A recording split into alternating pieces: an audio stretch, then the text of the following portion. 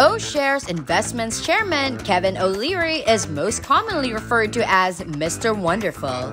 Both the television program Shark Tank and CNBC both feature him. Investors who have watched him on television have probably heard him speak about his investing philosophies. Well, are you interested in knowing these dividend stocks we're talking about? Luckily for you, Fortune Fastlaner, you've come to the right channel. Here, we guarantee you that you will have all the information you want to know. Just keep on watching and don't forget to subscribe.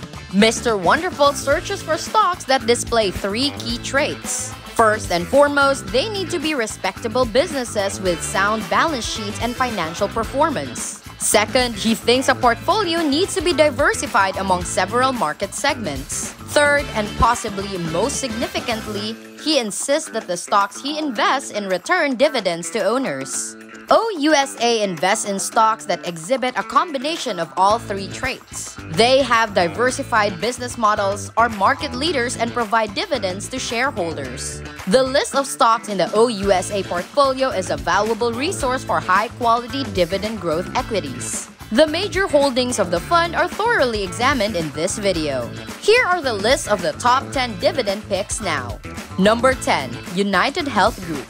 Dividend yield is 1.19%, 2.51% of the OUSA portfolio. In the US, UnitedHealth Group is a multifaceted healthcare organization.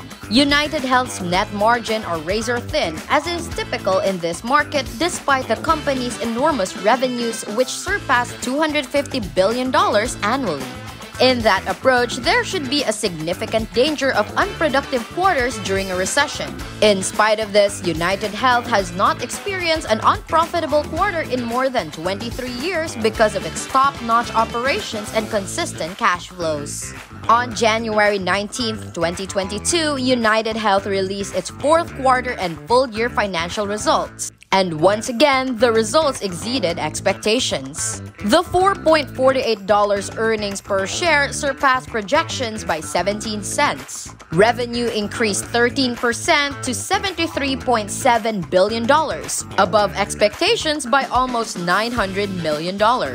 Once again, Optum was the main driver for revenue growth, increasing 14% to $41.4 billion in year-over-year growth, while UnitedHealthcare saw a 12% increase to $56.4 billion. The medical care ratio was 83.7%, which is still quite high and reflects a $440 million increase in the medical reserve. The operational expense ratio for the entire year was 14.8% of revenue, down from 16.2% in the same period last year. We have set our initial estimate for this year's earnings per share at $21.65, as management once again issued optimistic guidance. Number 9. McDonald's Corporation. Dividend yield is 2.48%. 2.76% of the OUSA portfolio. With approximately 40,000 restaurants across more than 100 countries, McDonald's is the largest global food service retailer in the world. Since paying its first dividend in 1976, the firm, with a market capitalization of $165.6 billion, has increased its dividend each year, making it a dividend aristocrat. McDonald's announced a $1.38 quarterly dividend in September, an increase of 7.0% from the previous year. McDonald's released its Q4 and 2021 results for the quarter that ended on December 31, 2021 on January 27, 2022. Total sales for the quarter increased by 13.1% from Q4 2020 to $6.009 billion. In Q4 2020, net income was $1.377 billion or $1.84 per share, while it was $1.639 billion or $2.18 per share in Q 2019, compared to the $4.731 billion or $6.31 per share in 2020. Net income was $7.545 billion or $10.04 per share. Number 8. Lockheed Martin Corporation. Dividend yield is 2.49%, 3.47% of the OUSA portfolio. The largest defense firm in the world is Lockheed Martin Corporation. In 2020, the company's overall sales were above $65.4 billion.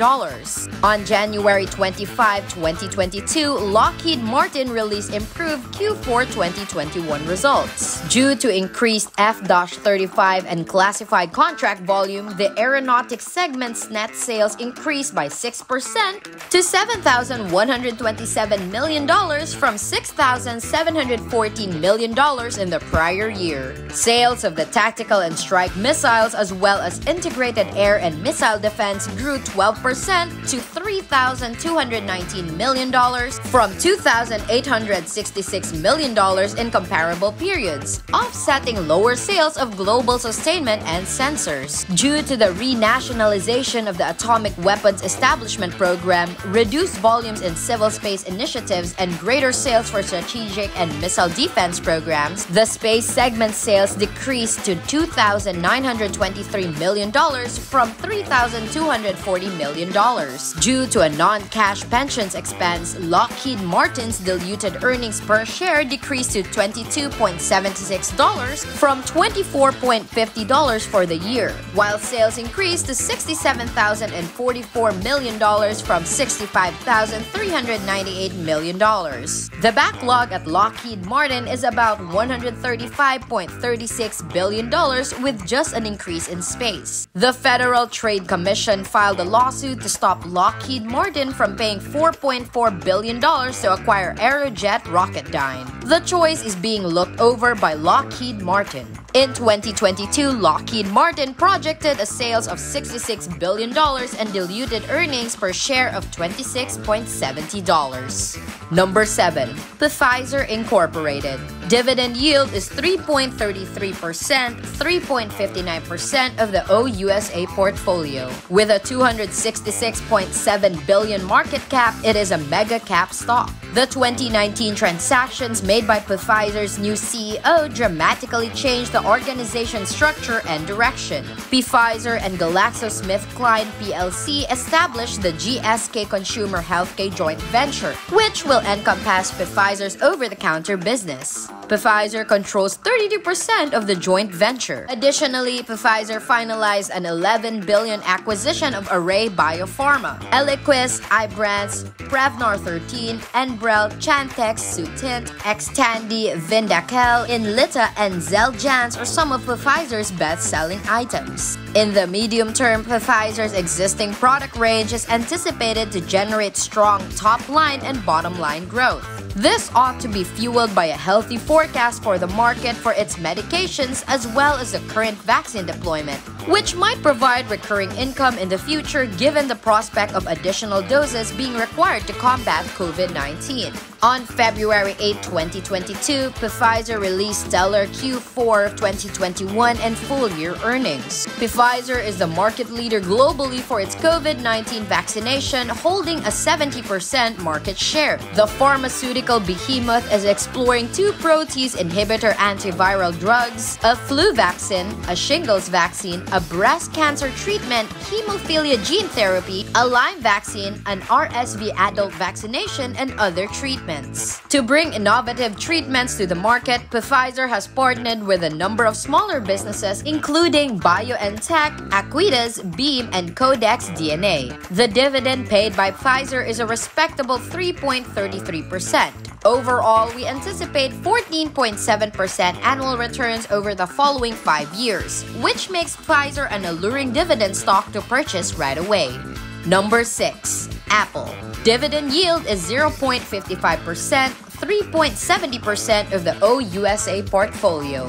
According to market valuation, Apple is the biggest firm in the world. This weighting may come as a surprise given that Kevin O'Leary favors businesses that return capital to shareholders. Based on dividend history, Apple is the newest dividend-paying stock examined in this article, having only provided income to shareholders since 2012. Since then, the dividend has rapidly increased by more than 8 times. In addition to the enormous amount of shares that have been brought back throughout the years, this is also also true. The lowest dividend yield among the top 10 holdings is Apple's sub 1.0% yield, but investors presumably approve of this trade-off in income for the possibility of future high capital returns. Apple released their Q1 fiscal year 2022 for the period ending December 25, 2021 on January 27, 2022. The final Saturday in September marks the end of Apple's fiscal year. Apple's sales for the quarter increased by 11.2% to $123.9 billion from Q1 2021. Product sales increased by 9.1%, with iPhone sales up by 9.2%, a 58% increase of total sales. 16% of all sales in the quarter were in the form of services, which saw a 23.8% increase to $19.5 billion. In comparison to Q1 2021, when net income was $2.68 per share, it was $34.63 billion or $2.10 per share in Q 2022. As the company trades with a multiple of 25 times the earnings compared to our target multiple of 18 times earning, a major headwind from valuation reversion could significantly outweigh earnings growth and dividend yield. Therefore, over the medium run, we anticipate the stock to deliver below average shareholder returns. Number 5. Home Depot. Dividend yield is 2.40%, 4.14% of the OUSA portfolio. Since its founding in 1978, Home Depot has expanded into the largest home improvement retailer with about 2,300 locations across United States, Canada, and Mexico. Total annual revenue for Home Depot is estimated to be $130 billion. On February 22, Home Depot released the results for the fourth quarter and the entire year. Sales for the company's fourth quarter increased 10.7% year-over-year to $36 billion. In comparison to Q4 2020, net earnings came to $3.4 billion or $3.12 per share. Home Depot's overall sales for the entire fiscal year were $151 billion, up 14.4% from 2020. In comparison to $11.94 per share earned in 2020, net earnings came to $16.4 billion or $15.53 per share. In fiscal 2021, the business repurchased $14.8 billion worth of common stock, a significant increase over the $791 million spent in fiscal 2020. Home Depot had $2.3 billion in cash and cash equivalents at the end of the fiscal year 2021. Additionally, the business will incur net interest costs in 2022 of $1.5 billion. Being the market leader in home renovation is Home Depot's most convincing competitive advantage. In addition to the rapid growth in demand for home improvement items in the United States, the industry is also extremely consolidated, with just two big players controlling the vast majority of the market. Home Depot has also demonstrated exceptional resistance to economic downturns, including the coronavirus epidemic, which is thought to have benefited the company as consumers spend more time at home. Since Home Depot has made significant investments to increase its digital footprint, e-commerce is another growth factor for the corporation. Number 4. Microsoft Corporation. Dividend yield is 0.89%. OUSA portfolio as a percentage of 4.45%. Microsoft announced a $0.62 quarterly dividend on September 14, 2021, the 20th straight yearly increase. Microsoft stated on January 18, 2022 that it will pay $68.7 billion to purchase Activision Blizzard, a market leader in video game creation and entertainment. Microsoft released its Q2 fiscal year 2022 data for the period ending December 31, 2022 on January 25, 2022. Microsoft struggled to increase its profitability from 2011 to 2015 after years of consistent growth. Microsoft's growth has been revitalized by following significant management changes and a strategy pivot towards cloud computing and mobility. Recent years have seen enticing growth rates for revenues and earnings in particular.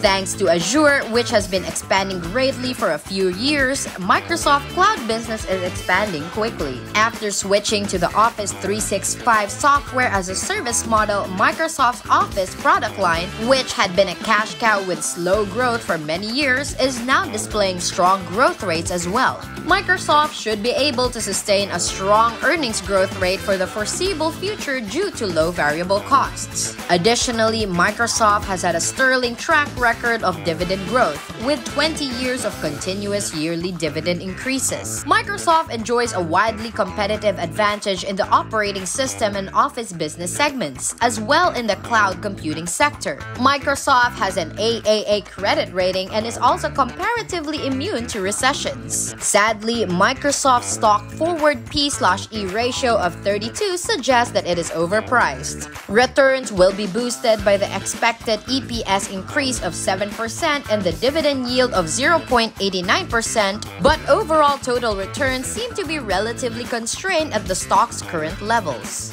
Number 3. Verizon Communications. Dividend yield is 4.67%.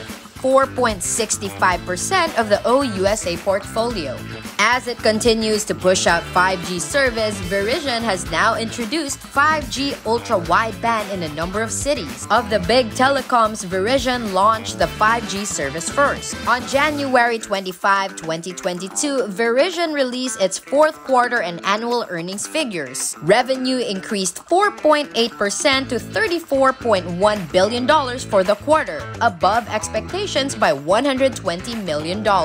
Revenue increased by 4.1% to $133.6 billion for the year, and adjusted profits per share increased by 10% to $5.39. Retail postpaid phone churn increased by 7 basis points to 0.81% on a sequential basis. Customer segment revenue increased 7.4% for the quarter due to increased 5G phone adoption rates and a 55K Fios net addition.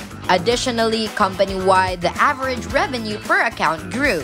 Corporate revenue decreased by 3% to $7.8 billion as weakening in the public sector offset growth in business wireless services. In addition to a sizable boost from a rising P/E multiple, we anticipate total returns for Verizon stock of around 13.6% annually. Verizon now has a strong yield and reasonable growth prospects. Number 2. Procter Gamble. Dividend yield is 2.28%. 4.9% of the portfolio. In terms of dividend stocks, Procter & Gamble is a dependable one. For the previous 65 years, it has grown its dividend every single year. In a list of equities with 50-plus years of increasing dividends, the company now ranks among the top 40 dividend kings. In 2021, many of these product categories experienced strong organic growth rates. Procter & Gamble raised their dividend by 10.0% on April 13, 2021 from $0.7909 per quarter to $0.8698. Results for the second quarter of the fiscal year 2022, which ended on December 31, 2021, were issued by Procter & Gamble on January 19, 2022. Additionally, Procter & Gamble increased its fiscal 2022 outlook, forecasting sales growth of 3 to 4% and adjusted earnings per share growth of 3 to 6%. Going forward, Procter & Gamble is anticipated to deliver profits growth of 4%. Over the next 5 years, valuation would reduce yearly returns by 6.1% if shares were to return to our target price to earnings ratio of 20. P&G is a solid stock for long-term dividend growth and current yield, even though we do not now grade P&G stock as a buy owing to its valuation. Number 1. Johnson & Johnson. Dividend yield is 2.51%, 5.30% of the OUSA portfolio. Given that Johnson & Johnson is one of the most well-known dividend stocks on the market, it should not be surprising that OUSA holds a significant amount of the company. The market capitalization of Johnson & Johnson, a healthcare behemoth, is approximately $443.6 billion. Johnson & Johnson announced intentions to spin off its consumer health division into a separate company on November 12, 2021.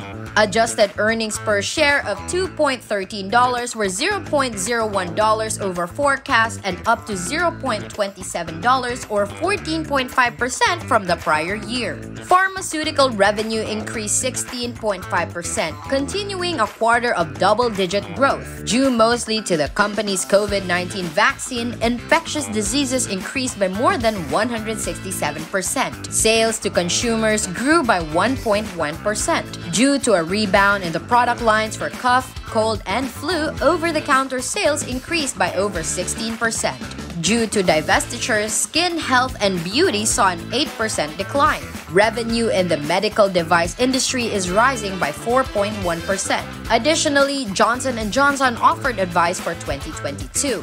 This would represent a 7.1% increase from 2021 at the midpoint. Due to increases in sales and share repurchases, we anticipate earnings per share to increase at a rate of 6% year through 2027. This is consistent with how Johnson & Johnson's earnings have grown in the past. But since the repurchase will only result in a low single-digit gain each year, revenue growth will account for the majority of future growth. Johnson & Johnson announced a 5% dividend increase on April 20, 2021, marking the 59th consecutive year of dividend growth for the business. Due to his appearances on the television program Shark Tank, Kevin O'Leary has gained widespread recognition. But he is also a well-known asset manager and sure Dividend shares a lot of his investment philosophies. Particularly, Mr. Wonderful often makes investments in stocks of big, successful companies with solid balance sheets and steady dividend growth each year.